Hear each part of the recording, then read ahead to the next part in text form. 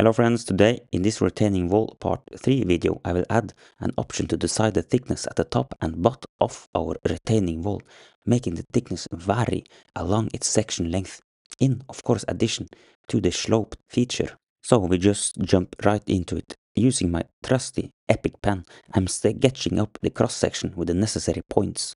This will help us highlight the key points and parameters needed to create our masterpiece. So the procedure is slightly different from the previous retaining wall videos, where I created a dummy surface.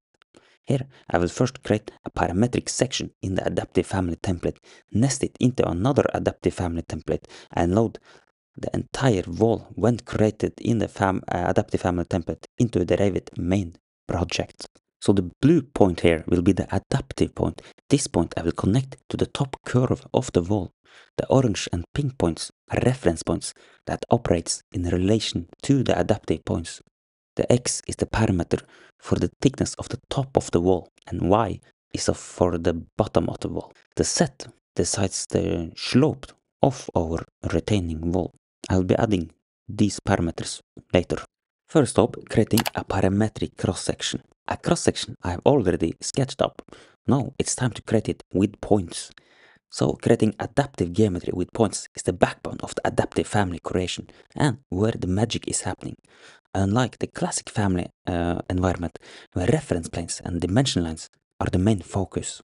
An important step is to select the correct work plane. The work plane is like our canvas, where I will place out our adaptive point and reference points that will form the cross section. So what I've done so far is to use the reference points tool and place out reference points on the work plane. Once placed, I select the reference points and make it adaptive. So adaptive points are modified reference points that are used in designing an adaptive component in the conceptual design environment. Adaptive points can be used for component placement or shape handles. Keep adding those reference points. Important to make the points hosted to another point because we want all the points to connect together, and if moving the adaptive point, every point is moving with it. We host a point to another point by placing the point on top of the other point. And when you do it, you will get the error message that just come up on the screen. So before placing the reference point, I set the work plane on the reference points that the new reference point is hosted to. This will decide the direction the reference point can move. So the work plane I just selected gives me the desired moving direction for the reference points as showcased with the pink line. And since this reference point is hosted to another reference point, it will subject to the position of the host point. But very important to pay attention to the selected work plane. When all our points have been placed out, I will draw lines between points marked with the green line in my sketch. The closed loop of lines or splines will make it possible to create a solid form when extruding it in the host family later on.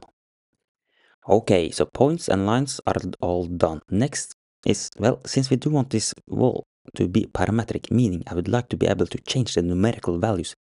For example, the width at the top or bottom or thickness in the main project.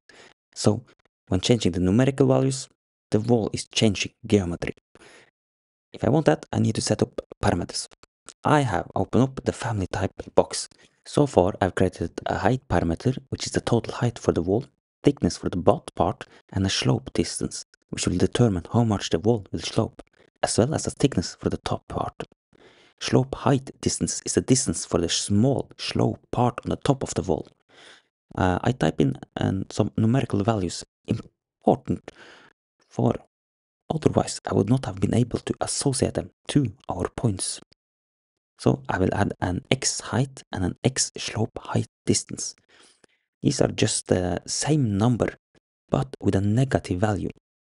So I need to use the formula and multiply height and slope height distance with a -1 value. Since these are parameters that are at the mercy of other values and are not editable for the end user, I place them in the data type category Other. Parameter that is changeable, I place in the dimension category. Next is to connect the parameters to the geometry. So when marking a point, I can control the offset value from the host point And as you remember, important when I placed out the points that the work plane was set correctly, so the point is moving in the desired direction. So there is a little button on the right when marking a point that says associate. I press it and find the correct parameter to link it together. And that was the last parameter connected. Finished with the cross section. Let's open up a new adaptive family template. This is where the retaining wall will be created before loading it into the main Revit project. So I load in our cross section in the new family, making it a nested component. But okay, so I need to check out the always vertical option for the section family. We load it back in again and we close that family down. So now I need to insert points from Excel that represent the top line or curve for our retaining wall. I will not go into detail on how to create this Dynamo script. I've already done that, link is in the description. So this script imports coordinates for the top curve on our retaining wall from a specified Excel. I will just use Dynamo Player. We select the Excel document where the points with the coordinates are. And we change the sheet name that is inside the Excel document. We hit run and back to the 3D view in Revit. Let's hide the reference points. Don't need them now, making our 3D view a little cleaner. So we select the spline and divide the path, creating nodes with a fixed distance between them. So nodes are applied to denote the position of the points of placement for components. The components here will be our cross section, and the connection point will be between the node and the adaptive point in the nested family. I've found the nested family in the project browser and placed it out on one of the nodes that is on the spline. I then use the repeat tool to copy the nested family on all the nodes along the curve. So I select the cross section and hit the repeat tool. And as you can see, all of 100 nodes on the spline have got a family placed on it. I select all the cross section and hit create form. Let's see what pops out. Yeah, so that didn't work. What I need to do is break it up into smaller pieces. So we're gonna mark these cross sections and try again. And that works perfectly. So we're going to do that all along our spline. And hit create form, that works too. I'm going to mark the remaining profiles to see if it's possible to create a form. So let's get the last one and we hit create form, and yes, we got an error message. So when the splines becomes too long and the geometry a bit advanced, the error message might be a problem going forward. So we're gonna again split it up into smaller sections and create the form. And that works perfectly. So our sloped advanced wall with varying thickness is created.